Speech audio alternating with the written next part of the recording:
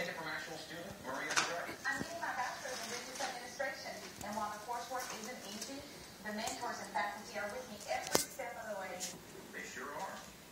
Oh, hey. I'm okay right now, guys. Thanks. See what she's doing now? She's taking them all out.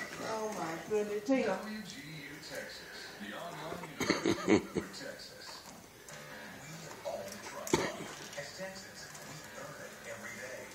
Find out what our board F series across this country. All work. Sundays and weekends too. Working hard when you are having fun. Trouble can extend your savings on the #1 brand 36 years right. And F-150 STX for $268 a month. Plus a no-charge 2-year maintenance plan at your Texas Ford dealer. Check the facts at FordFord.com. CMC. 100 for 349 or stop walking to a strip club. 126 at the club. Tonight at 10 on Fox 26. Well,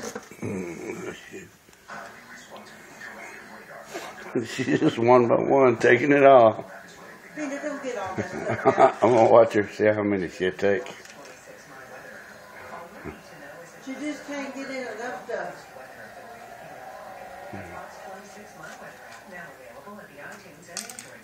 She's got energy that you can't believe.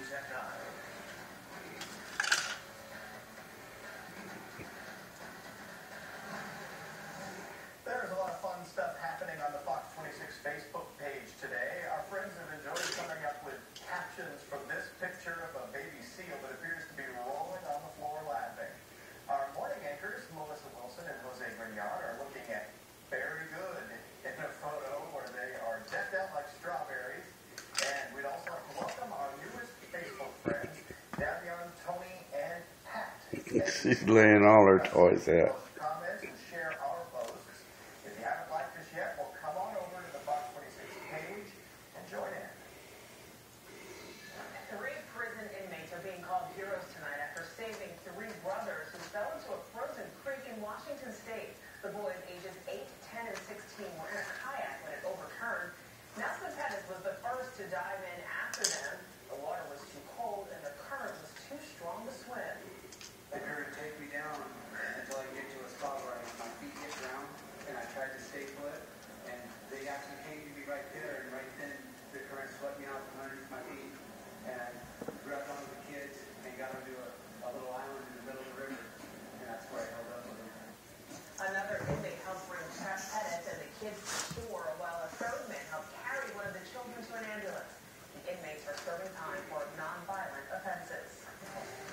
Thank goodness they were able to help. And speaking of heroes, we have got a school full of them right here in Houston. And they're helping to feed hungry families as part of the Super Bowl Caring Food Drive. Christine Galvan is live in the newsroom tonight with the story. Christine, Don and Melinda, we're talking about West University Elementary School. Little ones as young as 4 or 5 years old working together to donate the equivalent of about Tina. 25,000 meals. Stand up your basket. Boxes of food is never a chore to use to food bank. It's always good to see a new delivery truck arrive at the docks. After all, on a given day, 66,000 people in our community are hungry. But there's something special about this particular donation. Our families are very competitive. You see, the children here were trying to outdo themselves.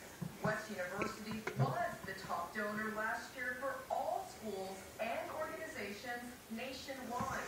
Within the halls, collecting for the drive has become an inner competition. Come on, Tina. Each classroom will turn into Come on, you gotta poop. food